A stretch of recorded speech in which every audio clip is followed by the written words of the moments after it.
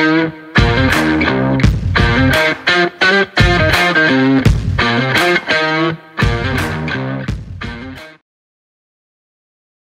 we doing, guys? Welcome to my new purchase. Just got this on Friday.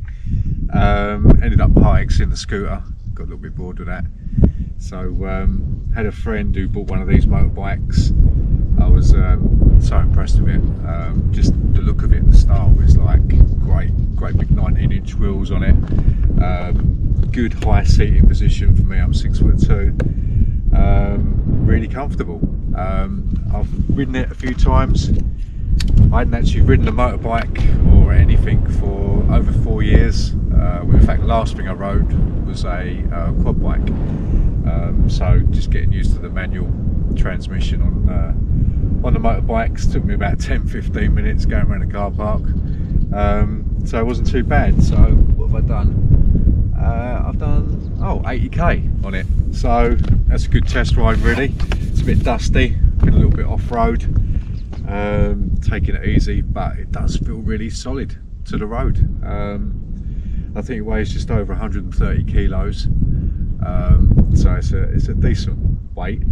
I don't really know a lot about bikes. This is like my first real manual bike, I suppose, because the Bergmans are good, but they're just a twist and go job, aren't they? So what have I found so far? The rear brake down there seems a little bit spongy. I would have expected that to be a little bit tighter.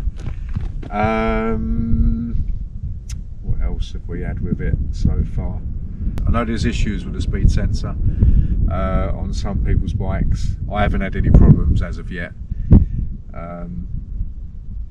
But overall, really pleased. Yeah. This part of the seat, it does extend, so you can have a pillion on the back. This comes off. I've got a friend who's took his one off. I think the only thing I'm not too happy about is the headlight. I'll show you that in a second, because you've got, for the low beam, you've got two square headlights on the front of the bike. So low beam one comes on, high beam one goes off, and the other one comes on. It just looks a bit weird from the front. So I've ordered an aftermarket headlight for the front, and I'm going to try and get them both wired up, so when you got main beam on, the two square lights come on, as well as your one in the middle. It just looks more balanced really. So I'll get a shot of that in a minute, and you can see that. What else is there? What else is there? Nothing I can think of at the moment. So what I'll do, I'll show you the screen. I love the screen on it. It's really good because it shows you, it gives you what gear you're in. Obviously you've got your speed, you've got the rev counter, you've got the fuel, your battery voltage, your kilometers, your trip. So it's got all that on it, and your oil and your temperature as well. So it's quite a lot of information really for these sort of bikes. I didn't think you got that much on it. This is more than what the Suzuki Bergman had anyway. Bless it. But so I'll get some shots of the front and just pan around it really, so you get a good idea.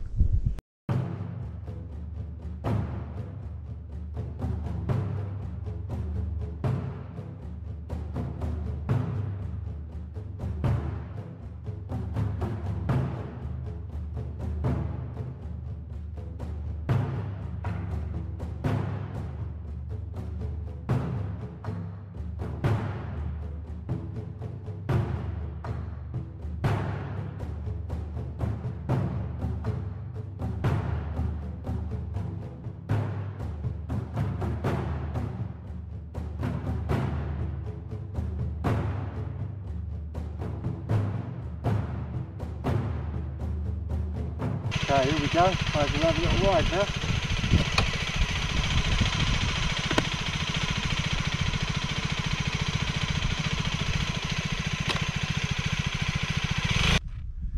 Just love that, don't you? When you're on camera, you stall it. Jesus. Okay, here we go.